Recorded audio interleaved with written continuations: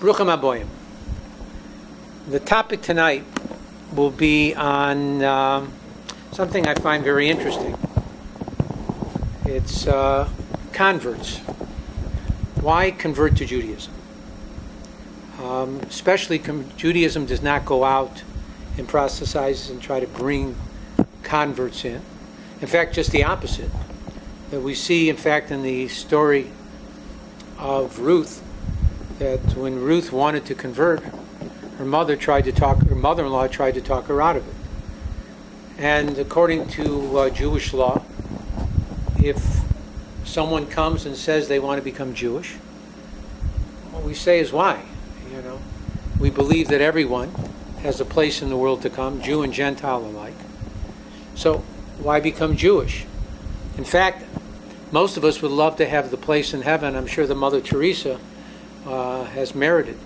If you live your life and you're a righteous Gentile and you believe in God and do what has to be done, you too have a portion in the world to come. So why become Jewish? And it's an interesting phenomena because those that want to become Jewish seem to have this burning desire, and no matter what you tell them, and how bad you try to paint the picture, it just somehow fuels their enthusiasm to even do it more. Why? So there has to be something deeper as to why someone would want to become Jewish. What's the origin? We all have souls, and most people acknowledge that fact, that God has given everyone a soul. And we believe that when creation happened, at that moment of creation, everything was created. Even every soul that would be born, that would exist in the world to eternity, to the coming of the Messiah. In fact, that's one of the reasons why in every political campaign, one of the major issues is abortion. Why is it such a big issue? And the answer is because one of the ways of bringing the Messiah is using up all of those souls.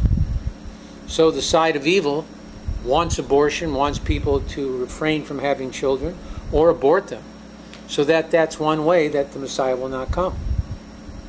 So based on this belief that all souls were created at the moment of creation, according to Kabbalah, we have a belief that when Adam, first man, sinned by eating from the tree of knowledge, somehow, some way, the side of evil was given permission to enter into the storehouse of Jewish souls.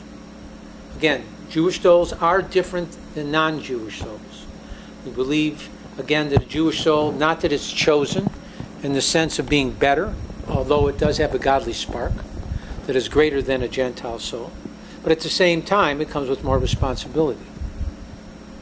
So there were these Jewish souls that were in the storehouse, so to speak, and Satan was allowed to go into this storehouse after Adam, first man, ate from the tree of knowledge, and steal Jewish souls and put them in Gentile bodies.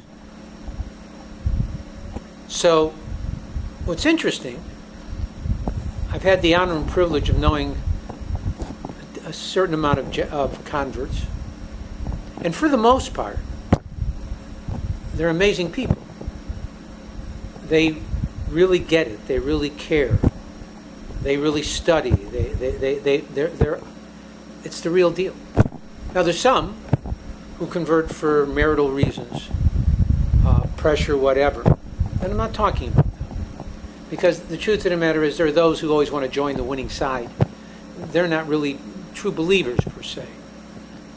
But I've been honored and privileged, I say, to meet many that are really firm and true believers.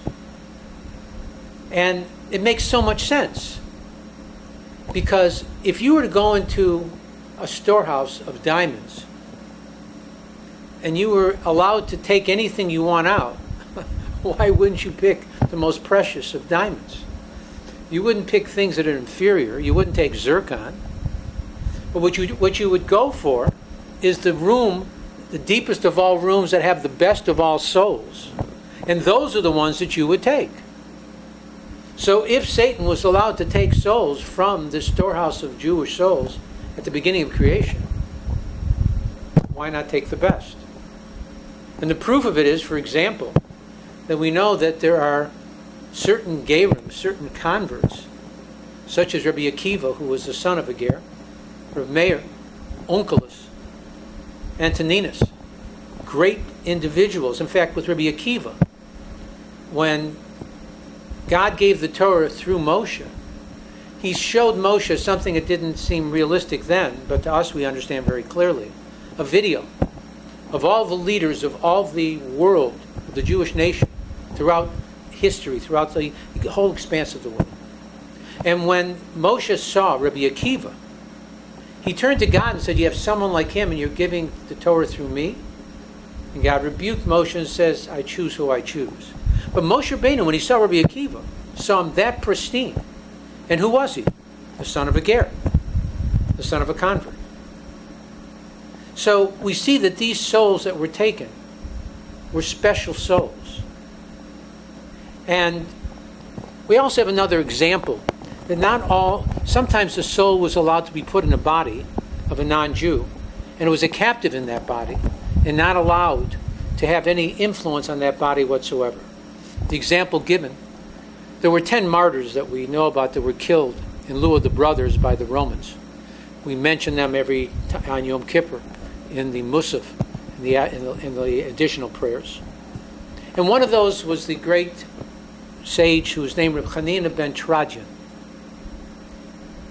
Reb Chanina ben Trajan says of himself that he was a captive in the body of Shechem, the prince who raped Dinah, the daughter of Yaakov.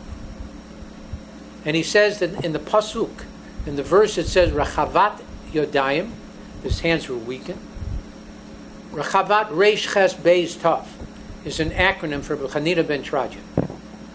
He said of himself that when Shechem kissed Dinah, when you kiss someone, you give from your breath to the other person, that released his soul. And that's one of the Kabbalistic reasons for the whole incident with Dinah, for her to be able to release the soul of Chanina ben Trajan that was a captive within the body of Shechem. So we see that the Torah gives us, and then there's also the story told of the Eishes Yefas Toar. There's a strange halacha, strange law of a man who's in battle and he sees a non-Jewish woman and he desires her, that he can take her for a wife. Which is very strange. And what we do is there's a debate between the Rambam and the Ramban as to whether he has relations with her there or whether he has to wait 30 days and then he can. And he takes her back home. And after 30 days, if he wants to marry her, then he can. But the wording there says about this woman, V'chashakta ba, and he has a desire. It should be osah for her, but it says ba in it. See, the Jewish army, especially in olden times, was very unusual because it really was made up of righteous individuals. People with long beards and payas, people that had, in fact, the tribe of Gad was set to go to battle with wearing their tefillin, their phylacteries on when they went to battle. It was all very spiritual. In fact, someone who had a new house, a new wife, a new field was exempt. So that the coward, because if someone had sins that was afraid they would die in battle, they could leave the battlefield. Who stayed? Righteous individuals. So this person, and we believe in this concept of shliach mitzvah, of being a messenger to do a good deed, in the middle of saving the land of Israel, fighting for the nation, while he's doing this great mitzvah, and he's a righteous individual, he sees a non-Jewish woman. And all of a sudden he has a desire for her, which makes no sense. He should be protected while he's doing this mitzvah. Why would he have a desire for a shiksa, for someone who he shouldn't desire at all, shouldn't even see? And the answer is, v'shakta ba, he has desire for it, that what he sees inside of her, because of his elevated spiritual level, is a soul that needs to be redeemed, a soul that needs to be brought back.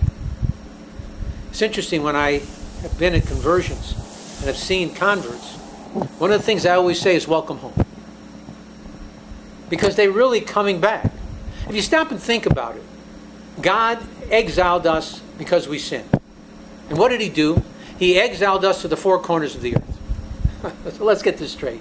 If we're not religious in the land of Israel, being a Jewish unit together, we're going to do a whole lot better being exiled to the four corners of the earth without other Jews around and the influence of the Gentile nations. I don't think so. I think it's much tougher. If God wants us to be good, don't take us out of the frying pan into the fire. So why is it that God exiled us to the four corners of the earth, something that was not done to any other nation in the world? And the answer is because of converts. A magnet has no power unless it's close to an object that it has to attract. How do we bring back these souls that need to be brought back to Judaism? These lost souls that were taken by Satan? And the answer is by being exiled to the four corners of the earth. And when we're in these four corners of the earth, all of a sudden, somehow, some way, that magnetism draws this person who for some crazy reason wants to be Jewish. No matter what we tell them, they still want to be Jewish. Why? Because they are Jewish. Because within them is this godly soul that yearns to be redeemed, that yearns to be brought back. It's an interesting thing. The Torah says, how precious is a ger? A ger is the word for stranger. Even though he's not really a stranger, but from that we also learn to be nice to anyone who is a stranger in any situation. Because the truth of the matter is to leave everything that you know and to come into a strange religion, a strange language, strange customs, things that you were not brought up with, and to feel this deep love and desire to get close to God in a very unique way. After all, Muslims also believe in God. Christians also believe in God. But yet not the same thing. And it's interesting. This is why being the chosen people doesn't mean that we're necessarily better. It means we're chosen for a mission. That's what the chosenness is. And the proof is anyone that wants to become a Jew can. That it's not a club that is locked up only for people that are born to a Jewish mother.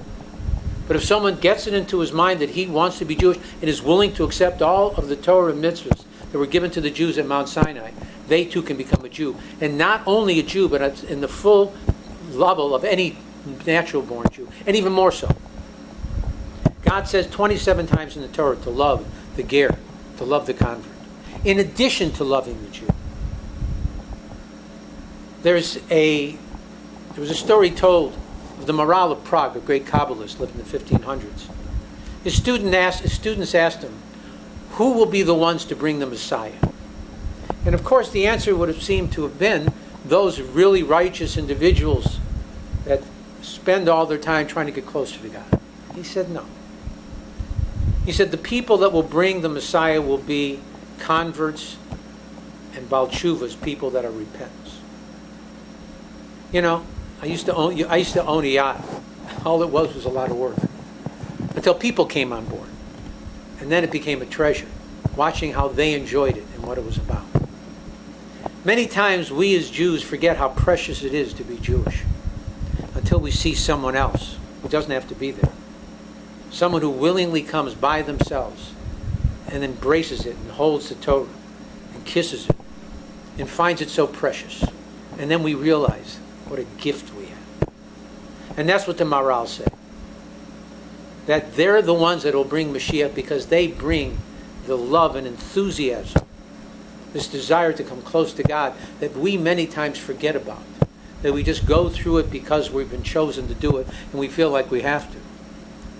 But that real deep love and desire. It's interesting. An angel can say God's name after 3 words. Holy, holy, holy. Kadosh, kadosh, kadosh. A Jew, normally a natural-born Jew, Shema Yisrael, Hear, O Israel, Hashem, God. A ger, Yisro said Baruch, blessed, and then the name of God. And that's why Yisro is in the Torah, to say that not only are we not better than these Gentile world, but we see that that Gentile world has many assets. But when someone wants to be a convert, Yisro wanted the world to see how well we welcome them, and well we should. And may God bless us. They continue to light the way for us and help to bring in the coming of Mashiach quickly in our time. Thank you for coming. Have a great Shabbos.